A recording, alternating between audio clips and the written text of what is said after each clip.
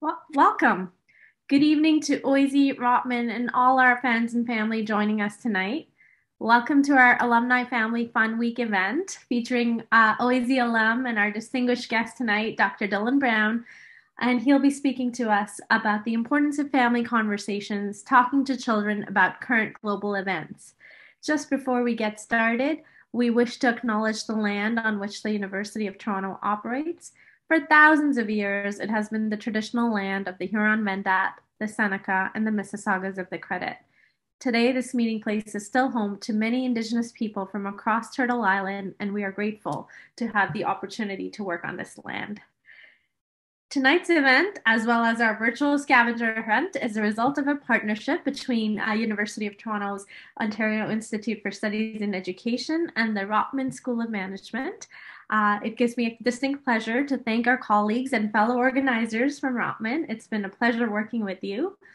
Thank you for your stellar efforts in creating a fun and meaningful experience for our registrants, including business and community professionals, researchers, leaders, innovators, and educators, some of whom are parents and guardians. I now have the pleasure of introducing our alumni speaker, Dr. Dillon Browne. Dr. Browne is a University of Toronto and OISE alum who received his MSc and PhD in clinical psychology. He is assistant professor of psychology and the principal investigator of the Whole Family Lab at the University of Waterloo.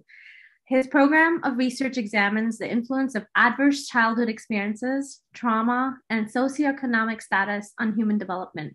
He applies a unique family systems lens to understanding various child developmental phenomenon, including academic achievement, behavior, and mental health. Thank you again, Dr. Browne, for joining us today. Later, you will hear from OISE's alumni leader, Asta Sani, who will facilitate the Q&A for this evening. Asta graduated from OISE with her Master of Education in Developmental Psychology and Special Education.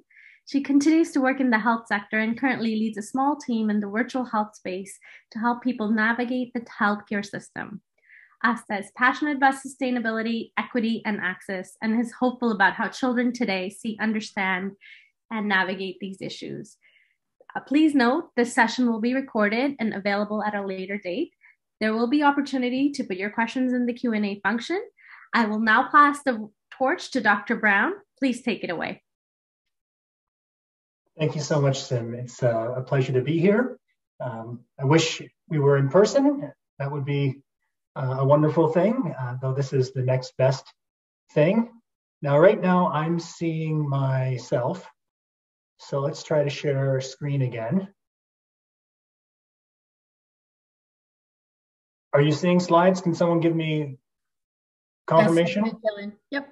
Great, great. Well, yes, once again, thank you for organizing this and thank you for the invitation. It truly is an honor. So this evening, I'm going to be having a conversation, or hopefully facilitating a conversation with all of you about conversations.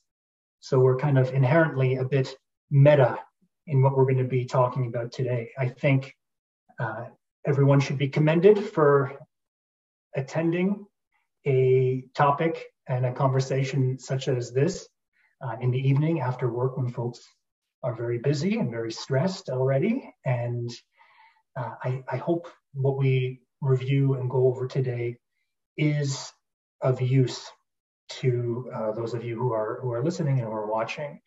I'm hoping that this can be as informal as possible. I'm only going to be talking for a little bit, and then we'll have a Q&A period. And as you can see from the title of my slide here, we're going to be talking about family conversations and really the importance of talking to children about current global events. And I'll just tell you, this is coming from not only my perspective as a researcher and a scientist of family life, but also as a therapist. So I'm a practicing clinical psychologist, and I specialize in family therapy, and I've been conducting therapy now for, I guess, going into the third year of the pandemic, and doing so mostly virtually. So it's been a very interesting 2 years for myself, and I feel, quite honored to have the opportunity to bear witness to the stories and the conversations that have been coming from the many families I'm so fortunate enough to work with. So I always like to start with Mr. Rogers because he's one of my favorites. And for those of you who've seen those recent documentaries around Mr. Rogers, you can see that every so often they would bring Mr. Rogers out of retirement to talk about something upsetting that happened in the news. So for example, when 9/11 happened, they brought Mr. Rogers back to the television set to talk to children about things that were going on. And his history of communicating upsetting and frightening and scary news to young people goes all the way back to the Vietnam War when he was just kind of getting started out. And he uses wisdom from his mother, as I often do myself as well. And he tells us that when he was a boy and he would see scary things in the news, his mother would say, look for the helpers. You will always find people who are helping. And more recently, I've been asked to do several media appearances and talks such as this in light of what's been going on in the Ukraine and communicating that news to children. And like any disaster, we see many, many helpers coming out, many helpers that are coming out to specifically help with the refugee crisis and the humanitarian crisis that's coming from that country right now. And I also feel very lucky in that I'm able to see the helpers in my immediate work too. And that is, I see the remarkable strength and resilience of, quote unquote, regular families on a daily basis supporting their children with mental health difficulties, facing problems and challenges associated with the pandemic right now. So there are helpers everywhere. And I think Mr. Rogers, as he usually is quite astute in identifying this kind of cognitive reframe we can take when faced with upsetting events. Now, I mentioned Mr. Rogers has been at this for a while. I just wanted to preface our conversation today with this idea that we're not new. To quote Leonard Cohen, one of my favorite artists, we're not new in that the challenges and issues we face today, while they might be new in of themselves, we are not new in that we've been communicating to children long before I was alive about distressing and upsetting topics. And this is just a list going back 70 years or so around various events, some to be celebrated, some frightening, and some quite traumatic, that when exposed to children can create a sense of confusion or unease, or perhaps even be threatening in regard to their safety. And so with that, I think we're jumping into what is a long-standing conversation, one that has been going on for some time in its newest permutation vis-a-vis the pandemic and now the war in the Ukraine, and who knows, maybe even a sixth wave coming down the pipe. I promise that this talk is not going to be depressing. In fact, my intention is it's quite the opposite, because it's my professional opinion, and I think there's plenty of research to support it, that the conversations that you're having as a family right now are really doing the trick. These types of conversations do not have to be eloquent, or they don't have to be scripted in any type of way. Really kind of clunking through it the way that we do when approaching challenging, uncomfortable topics really is all that you need to do in order to convey to children what they need to hear in light of threatening and challenging information. And I'll provide a few tips that I have along the way here. So let's do a bit of an overview for what the next 25 minutes or so will look like. First, I'd like to just touch base on where we are at with child, youth, and family mental health as a society right now. And then from there, I'd like to talk about why we often avoid difficult conversations and what the consequence of avoiding difficult conversations can be. Then I'll move on to a few tips that I have that I've developed throughout the years as a family therapist around how to approach challenging topics. As a family therapist, I feel like my specialty is talking about uncomfortable things. And that's really one of the biggest jobs of a family therapist. And then lastly, number 5 there will be unstructured, and then we'll have Q&A. And I'd like to hear from all of you around particular areas that you're finding challenging right now, or also where you're having success with your family.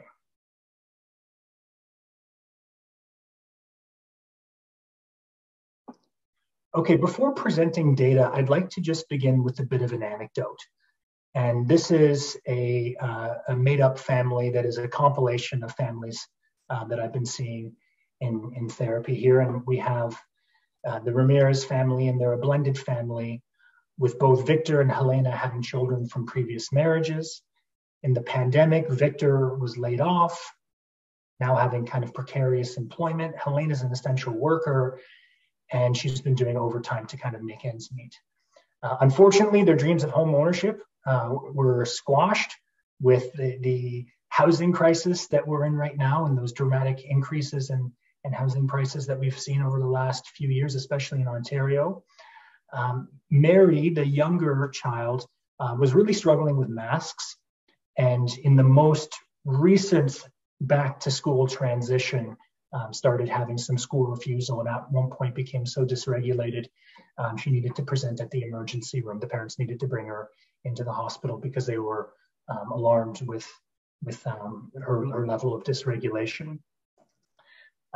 Victor's feeling some resentment of the childcare responsibilities that are falling on him right now, and Helena's feeling report of exhaustion and burnout. And so with regard to this question of the Ukraine and Russia, while they're not directly impacted, Louisa, who is a 12-year-old, has been on TikTok and has been watching some of the videos that are coming directly from the ground in the Ukraine, and has been having some nightmares.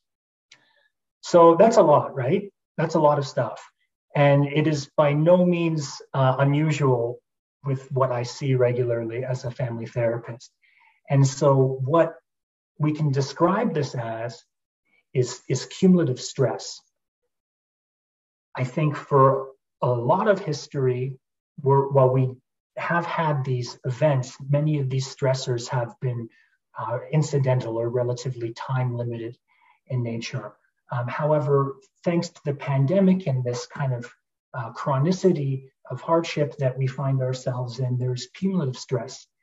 And that's really starting to wear on a lot of families. A lot of folks are doing well, though it is really wearing on a lot of families out there right now.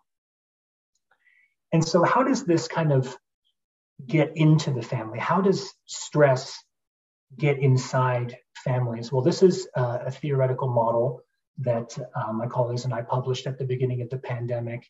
And I'll just kind of use my cursor here to highlight where I'm talking about. All families kind of started the pandemic with pre-existing levels of vulnerability. Maybe that's socioeconomic disadvantage, maybe there's some health conditions in the family, maybe there's a history of adversity. And then along comes the pandemic. I've added ... because we're kind of layering on additional stressors and upsetting things that are happening that we're privy to in the news. There's kind of social disruption taking place, and this can undermine caregivers' well-being. When I'm saying caregiver, I'm referring to not only parents, but other caregivers in the family, such as grandparents, aunts, uncles, older siblings. That can inform how families are doing, and that ultimately can influence children's mental health. However, there is good news. That is, families are a source of resilience. So despite all of this challenge we've been experiencing collectively as a society, families, the most kind of proximal bubble around which children are surrounded, families can buffer or mitigate the detrimental effects of this larger scale social disruption. And when you look at the most recent data, I'll present some of that right now. We are seeing increases in mental health problems in parents and in children. However, it's not as catastrophic as many people initially hypothesized in light of all this COVID-19 mental health research that we've been doing. So let's take a little look here. These are our newest parents, that is postpartum people. And on the y-axis, we have the rate of mental health visits for people who are in their postpartum period. And on the y-axis, we have time before the pandemic and after the pandemic, separated by that green line. Based on the normal trends before the pandemic, we can project what we would expect to happen in the future. And what we're seeing is the request for physician and psychiatric visits for people in the postpartum period have significantly increased. What are parents worried about right now?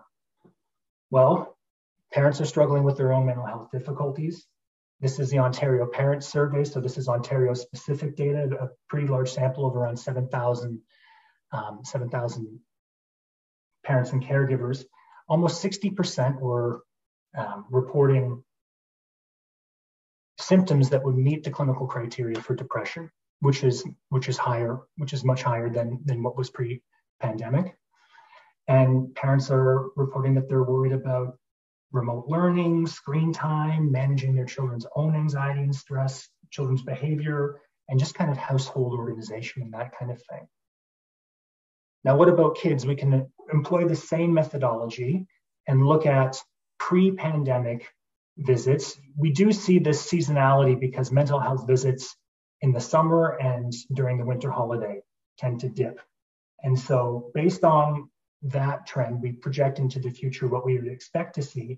And at the beginning of the pandemic, this solid line, children were not getting the same level of mental health care that we would typically expect. But since that time, since the initial lockdown period, things have been about 10 to 15% higher. So there are more children reaching out for, more children and their families reaching out for mental health care than previous. And that's on top to all this new virtual therapy that I was talking about earlier. We didn't really have much of that before, but now telehealth is certainly here to stay. Our best estimate of global prevalence of mental health problems in children right now is between 1 in 4 and 1 in 5. And that's for the common mental health problems of depression and anxiety.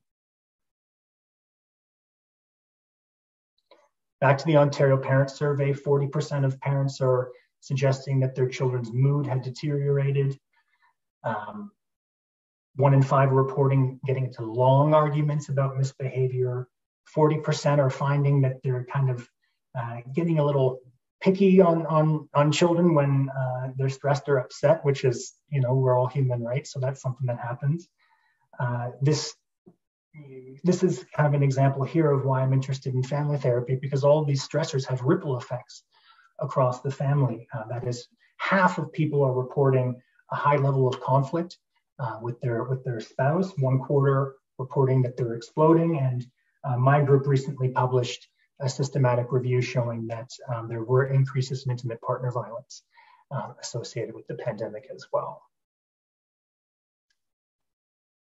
So, you know, that's some heavy stuff. So let's just take a moment there and reflect on the challenging 2 years that we have had, you know, acknowledging our successes while also kind of understanding how hard it really has been for quite some time. I think most of us, I don't want to speak on behalf of anyone, certainly myself and a lot of folks I know are really feeling the burnout and the crunch as we're kind of crawling out of winter again and dusting off that seasonal affective disorder. So why do we avoid difficult conversations? It probably isn't surprising given the data that I just presented to you, right? But before we proceed, we need an operational definition of what avoidance is. Avoidance, you know, that's a term that we use regularly in our language. Let's, you know, specify it a little bit more. I define avoidance as the act of engaging in alternative behaviors, actions, thoughts, or responses in order to circumvent an aversive or an undesirable situation, either consciously or unconsciously.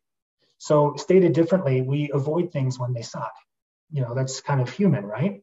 And so what's the opposite of avoiding? It's like facing, confronting, needing, allowing, validating. Pay attention to that word, because I'm going to be talking about that more and more, this idea of validating. Now, in my talk here, I'm not suggesting that we stop avoiding, whether they're conversations, or stop avoiding difficult situations at all, because avoidance is a form of coping, and a certain level of avoidance is normal and healthy. Avoidance becomes problematic when it becomes too pervasive and becomes the dominant strategy that we rely on. So then here we are thinking about what's going on overseas, the Ukraine and the refugee crisis. And we're all struggling here with the pandemic, trying to support our mental health so that our families are okay. And these difficult conversations seem, or they might seem for some of you, very far away. So why are we going to bother with that? And, more and more as I do this work, I sometimes feel like the conditions, the economic and the socioeconomic and occupational conditions of North America right now are not conducive to healthy family life, where we're depending on two incomes and the cost of living is going up. So while we're struggling with the immediate, why would we bother having these difficult conversations, especially those that seem far away? I have one more slide to kind of depict this. I often hear from parents who say that it feels like in their home they're walking on eggshells. And maybe you can reflect right now and think about if it's ever felt like at home you're walking on eggshells. Or maybe you have a child at home who's struggling with a mental health condition. And you do want to bring up some of the difficult topics, but you just don't want to crack those eggshells because you're just trying to keep it together. And one thing that I hope that you get from this talk is that using these difficult conversations as a medium into which you can promote closeness and promote cohesion and harmony in your family, and even begin to support your loved ones or yourself with mental health problems. This is really a channel that we can be what am I trying to say here, kind of relying on and exploiting to better our situation, rather than avoiding it because we feel we don't have time or we feel like it's not worth it. Now, what happens when we avoid situations as individuals? This is kind of cognitive behavior therapy 101 for anxiety. So say we're feeling anxious. When we're feeling anxious, we have that fight or flight response. We're scanning for danger, whether it's like physical danger in our social surround, or maybe it's interpersonal or relational danger if we're anxious in social situations. Our focus narrows and it kind of comes onto ourselves, and we begin to try and escape or avoid that situation. And in the short term, we feel relief. In the long term, that causes our anxiety to generalize and get worse. And more things tend to cause us anxiety, and we tend to avoid more and more. And that's ultimately how people develop agoraphobia, where they can't leave the house because it started with avoiding something. This is another way of looking at the exact same thing. And that is, if we kind of avoid, our anxiety is climbing and we try to escape and avoid, we fail to, what we say, habituate to the scary situation or the difficult conversation. And we never quite get there. We don't master our anxiety. Avoidance can look a little bit different in families. And for this, I like to use animal metaphors. So when we think about avoidance, or the avoidance of unpleasant emotion, or the avoidance of difficult topics, we generally think of the ostrich, head in the sand, and just, it's not there, ears are plugged, I'm not going to really worry about that right now. Though avoidance can take on another approach too. We might look at the jellyfish, and the jellyfish, as we all know, stings. And so I'd like everyone to ask themselves, when you're approaching an emotional situation, do you tend towards the ostrich or do you tend towards the jellyfish? Do you tend to react and get kind of stingy when things are getting tough? Or do you kind of shut down and try to act more like the ostrich? And most of us usually tend towards one of these in a dominant kind of fashion. If you don't know which one you are, you're an ostrich. Okay, same with caregiving, right? We can lean towards a different kind of pole or polarity in our caregiving style. Some of us tend to protect and want to maybe coddle or help our loved ones not encounter frightening situations, more like the kangaroo. And others might be more kind of rhinoceros oriented, where we tend to be directive or rigid, or maybe we raise our voices and say, this is how it's going to be. And the net result of these kind of animal metaphors that I'm using to describe emotion and caregiving styles is that extreme forms of family interactions can develop. So sometimes I work with families that are like kangaroo jellyfish. They're down here.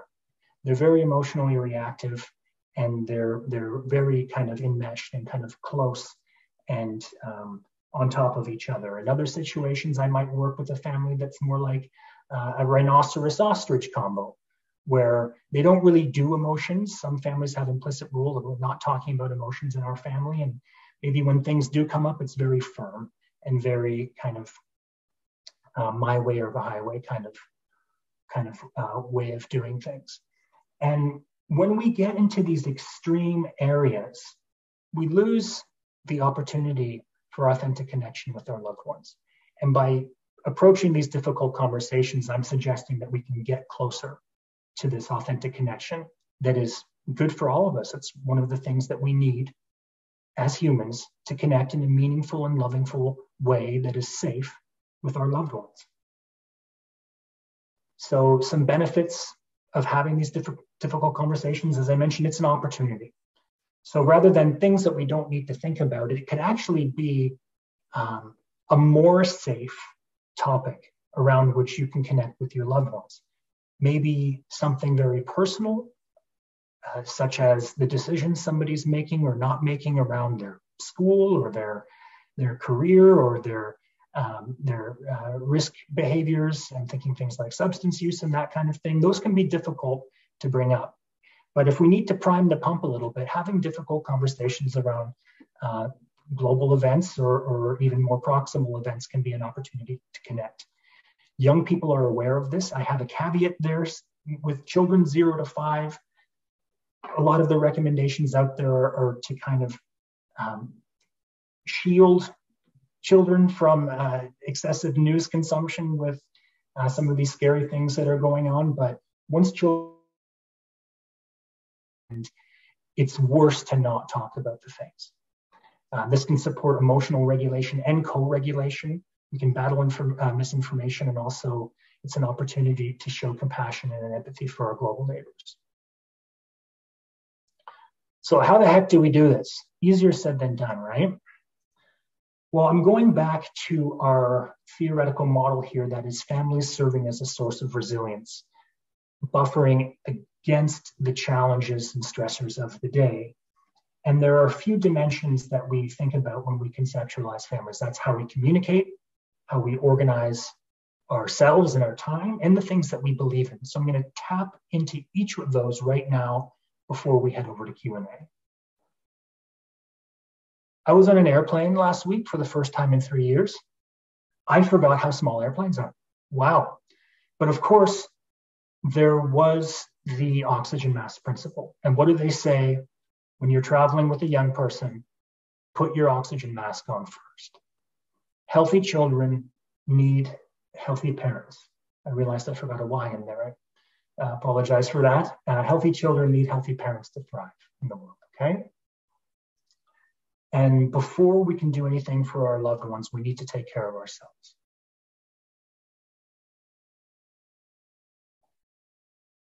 And over time, as we practice having these conversations, we see that the intensity of our discomfort begins to attenuate and kind of drop a little bit.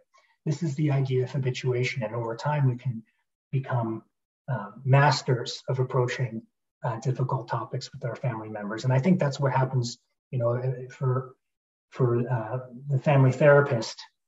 You get so used to bringing up uncomfortable things over time, it just doesn't irk you as much. So right now, if it's difficult for you to bring up sensitive topics in your family, doing so on a regular basis should make it easier, following the central principles of behaviorism and learning theory.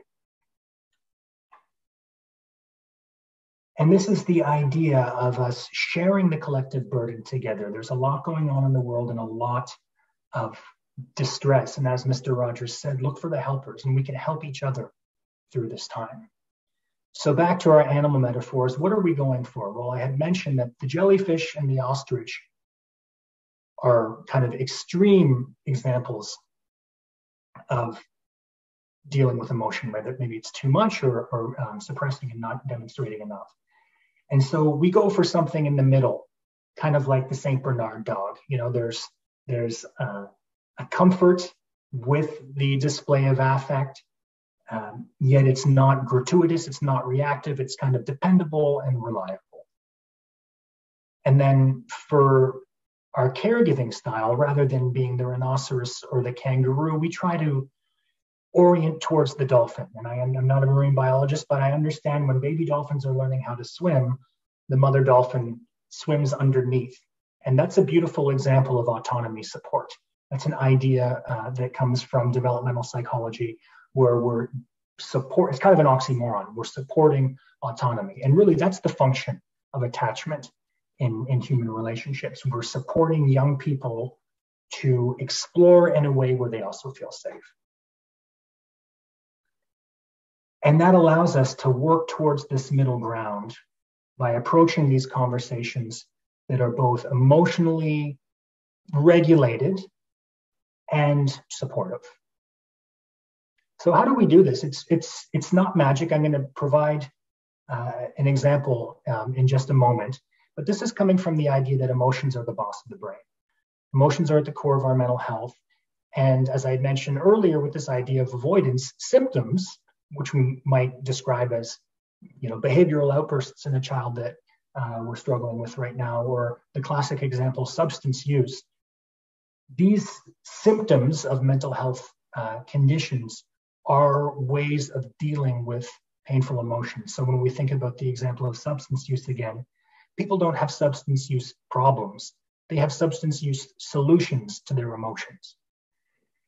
And therefore, getting at this avoidance is the key to recovery. Processing our emotions is the key to recovery. One of my favorite sayings, you have to feel it to heal it. So how do we help each other feel it? Well, I have our emojis right here, right now. I use emojis a lot in therapy with kids. And you might just reflect right now, how often in your family conversations do you use emotion language? Happy, that's a pretty safe one, but things like anxious, embarrassed, angry, frustrated, annoyed, scared, sad, disappointed, guilty, shame, like these kinds of things. The idea of doing this is that as adults, when we support children verbally through the processing of their emotions, that external regulation eventually becomes internal regulation. And over time, they become better able to regulate themselves. So there's a tip that we use that comes from a modality called emotion-focused family therapy, and it's called emotion coaching. And when we see, if you take one thing away from my talk today, it's this. So when one of our loved ones is experiencing distress, the first thing that we usually do as well-intentioned humans is to provide reassurance. Oh, honey, it's going to be okay. Or try to kind of pivot them onto something else. What we want to do to facilitate the processing of emotions is to first validate that emotion. You might say, I imagine you're feeling really sad right now, and then provide some explanation as to why it makes sense that they feel that way. That requires we take their perspective. Then we move on to provide emotional support. That might be comfort or a sense of understanding or belief in the other person, or maybe it's space. Maybe the person needs space. And then we move on to practical support, which is where we generally go first. And that might be proceeding with a plan, suggesting another activity, doing a redirection, offering solutions, or in the case of difficult behavior in young children, it could be setting a limit as well. So here's an example of how it might look. And this is an example that I'm sure many of you have come across already with regard to having a child who needs to stay home from school. This is a child who likes going to school, and the child needs to stay home from school because of testing COVID positive. And so we might say something like, imagine that you're feeling really sad because you have to stay home from school, and because you can't see your friends for a few days, and because it was right in the middle of an art project you were enjoying. And maybe you're also feeling scared because you tested positive for COVID, and it's, a frightening thing, and we don't really fully understand that right now. And it totally makes sense that you would be feeling frightened in this situation. And I just want you to know that it's okay to feel this way. I'm sorry this is happening, and I'm here for you. When you're ready, why don't we go downstairs and get out those art supplies, and we can work on your project together while listening to the Frozen soundtrack. Something like that. So this is an example of applying emotion coaching with a young child. However, the same principles work with all of our relationships, marital relationships, relationships with our adult family members, coworkers. That is, it's important that we first validate the feeling that somebody's having before we try to get them out of that place in order to convey that we understand. I kind of said this already, so I'm going to skip over that quickly. When can all this happen? Sometimes when I'm working in therapy, I hear families say, well, that's all great, but when the heck am I going to find time to do this? And you don't have to find time to do this. There are routines and rituals that already exist in your life as a family, whether it's driving to school in the morning or driving wherever it is that you drive, or over dinners, especially dinners at the holiday, where these types of conversations can happen. And I mentioned that we were going to talk about beliefs as well. So as you're reflecting on the things that I'm talking about today, I ask you, what are your beliefs as a family? What are the values that you have that you want to instill into your children? And what are the attitudes that you have towards the things that are happening in this world that you want to convey to your children and the other young people in your life? And through these beliefs, we can make meaning out of adversity. We have the capacity to generate a positive outlook for the future, despite the challenging things that are happening. And related to beliefs are spirituality and religious convictions as well, which is not something that you hear psychologists such as myself talking about enough outside of kind of special topics, areas of like religion and psychology. And I just want to leave you with a bit of data. We have been following a cohort of 1,000 children from 500 families throughout the course of the pandemic, and we assessed them, both children and their parents, on their coping beliefs. And so that's the family's belief to adapt when changes occur, to deal whatever comes your way, or to see the humorous side, so on and so forth. And what we found, this is a lot of numbers here, all I ask you to pay attention to is the diagonal line. And that we found that caregivers who identified as more spiritual had better coping later on in the pandemic, controlling for previous levels, and that predicted better mental health at a later point.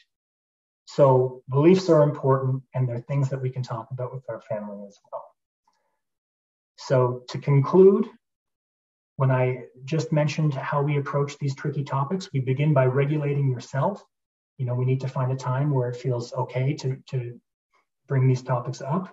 We're considering the age of our children, very young children, we're being mindful around what we're exposing them to, but older children, they're seeing it anyway. We're validating the emotion, and then we're providing that emotional support that we get it.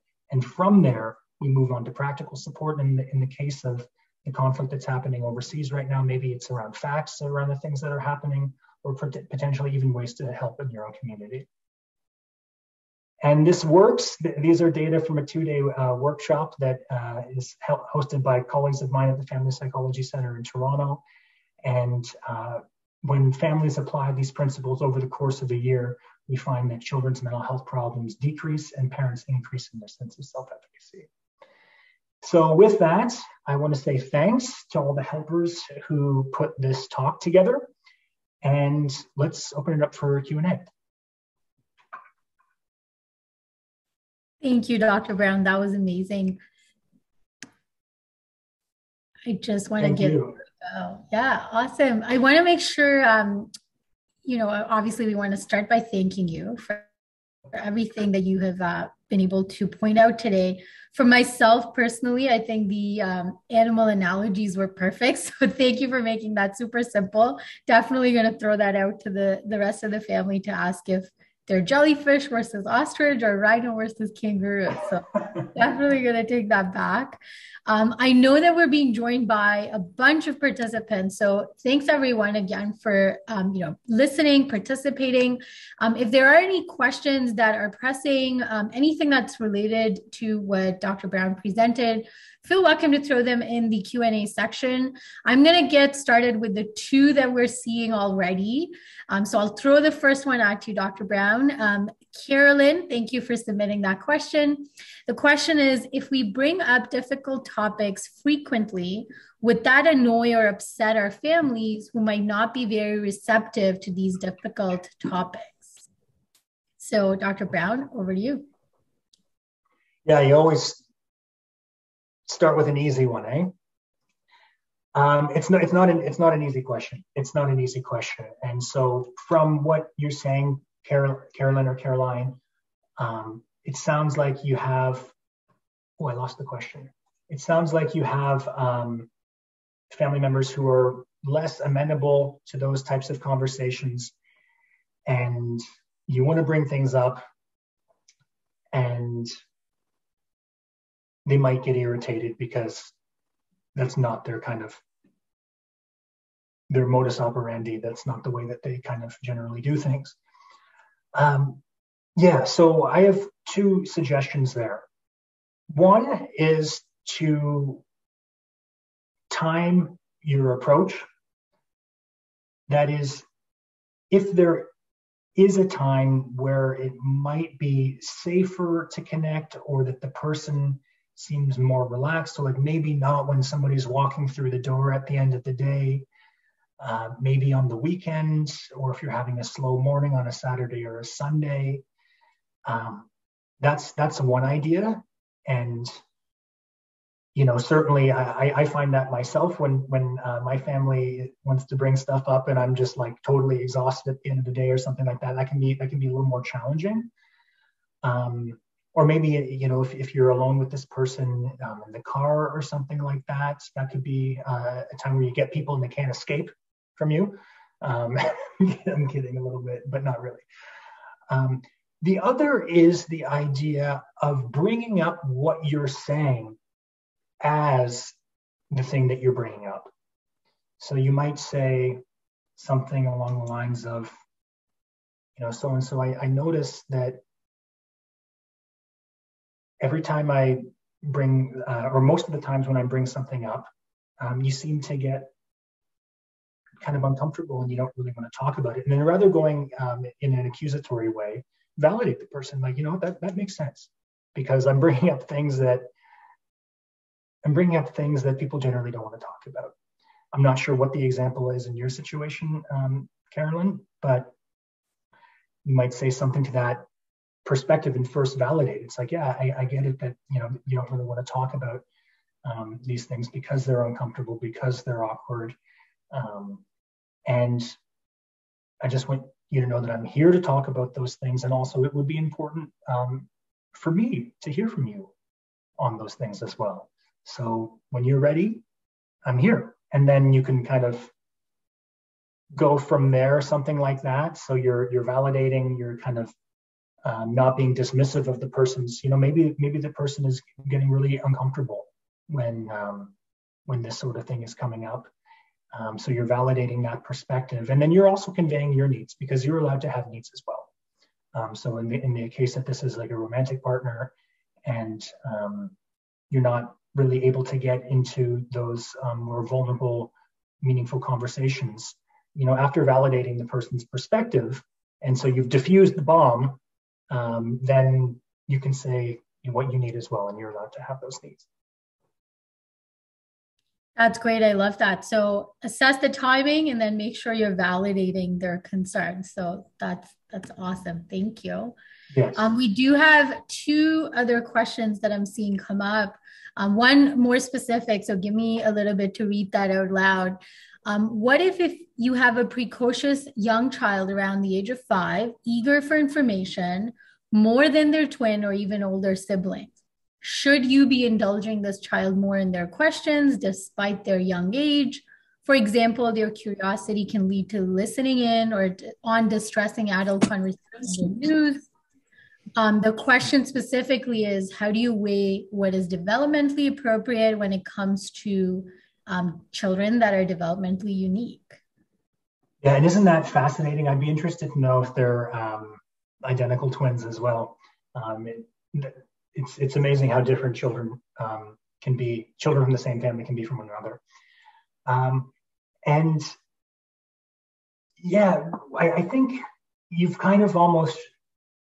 I think the answer to your question is in the question. It's like, how do you weigh what is developmentally appropriate? And I think that it's kind of something that you have to wrestle with. So say that this young person is really interested in the war in the Ukraine, for example, because children from birth are exposed to all sorts of media. So it's not uncommon, especially for a bright 5-year-old, to be privy to the events of the world.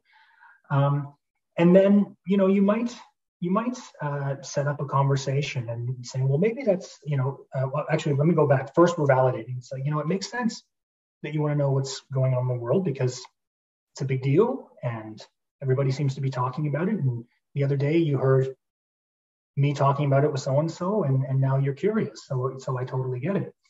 And then what I might do is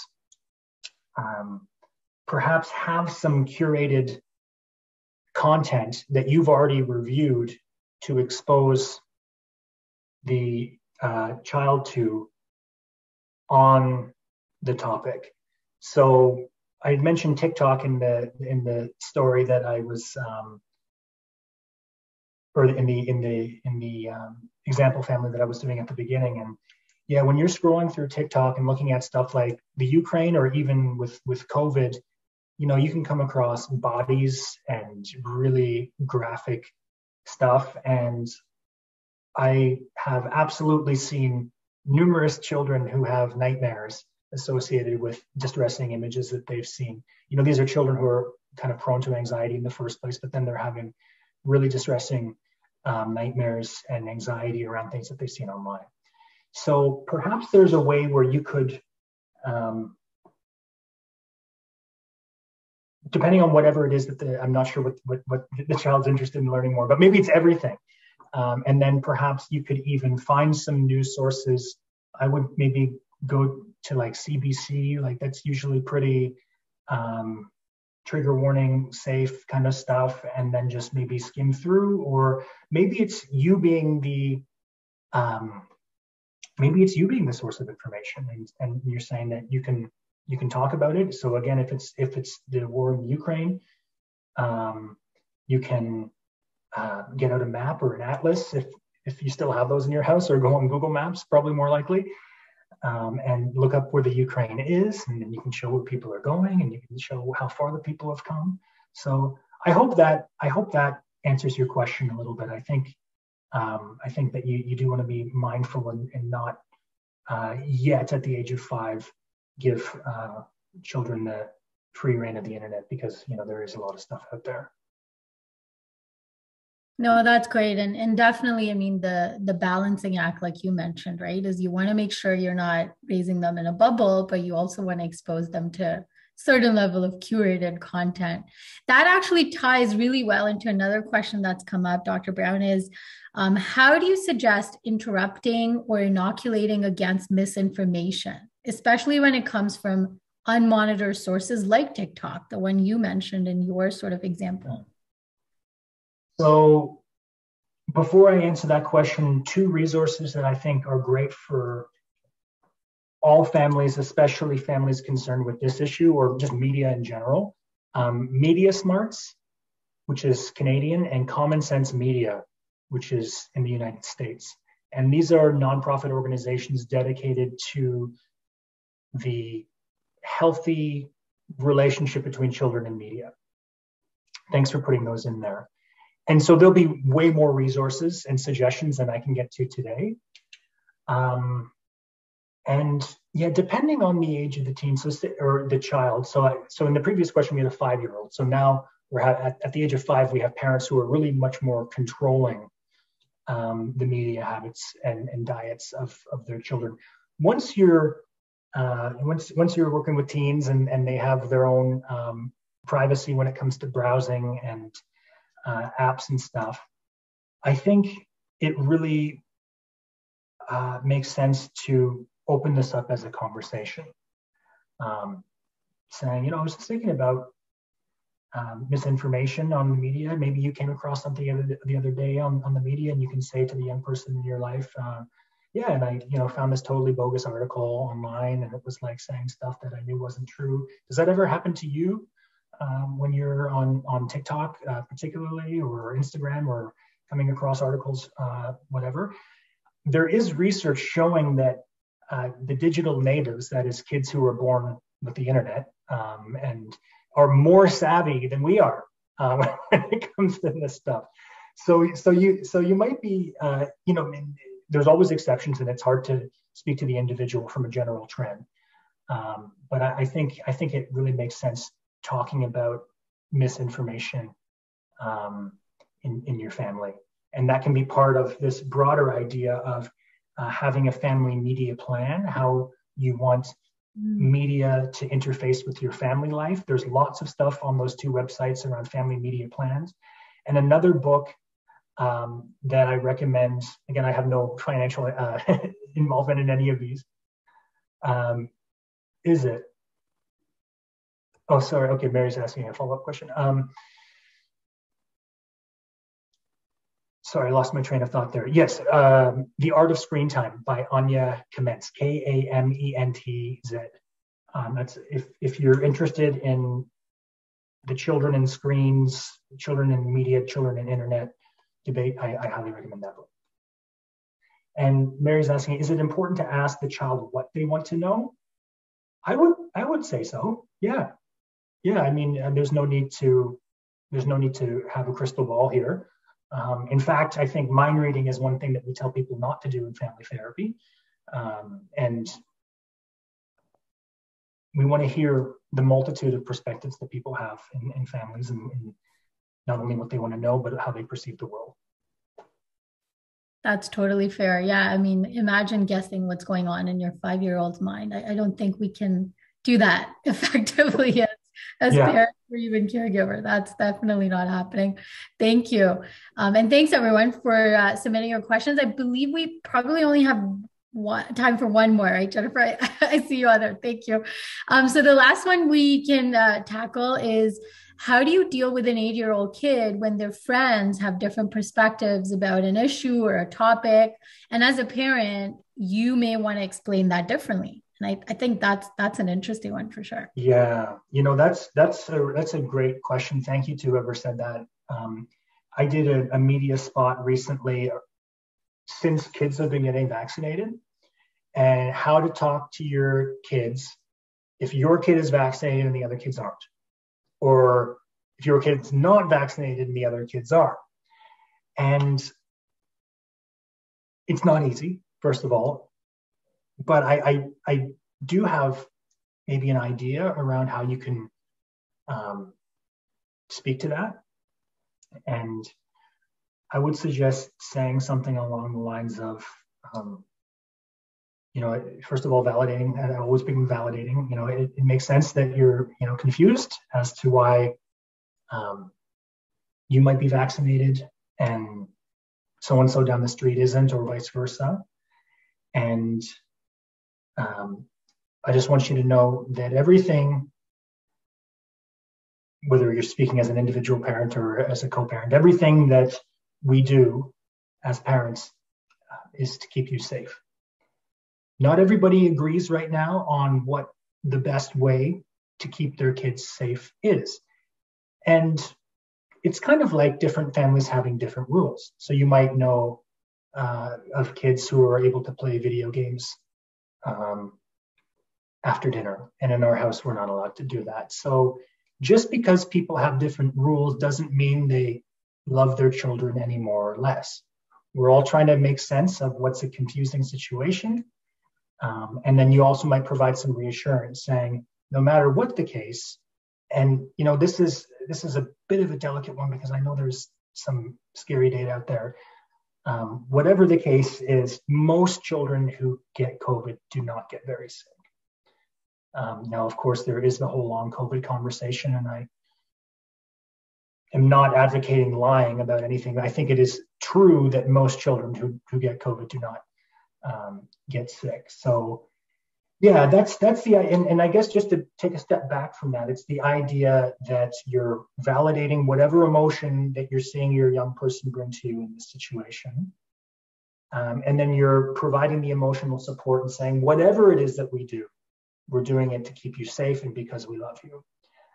Some families might have different ways of doing that, and just the same way some families have different religions, and some families do different things over the summer holiday, and some families have different rules, and that's why things might be a little bit different for different families right now.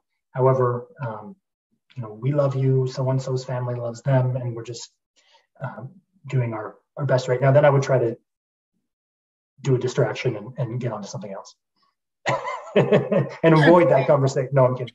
Yeah. No, that's been super helpful. Thank you so much. And thanks again, everyone, for your questions. Over to you, Jennifer. Well, I just have to say thank you so much, Dr. Browne, and thank you to all of our friends and colleagues at OISE.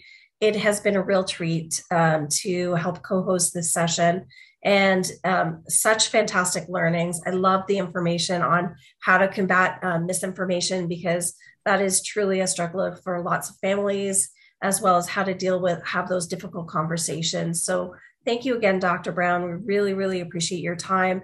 And thank you again to our colleagues at OISE in the Office of Advancement and External Relations for helping to organize this event with us. And we were just so delighted to partner with you. And thank you to all of our attendees today. We really appreciate your time and hope you enjoyed the session. So enjoy your evening, and we'll see you again soon. Thank you. Bye, everyone.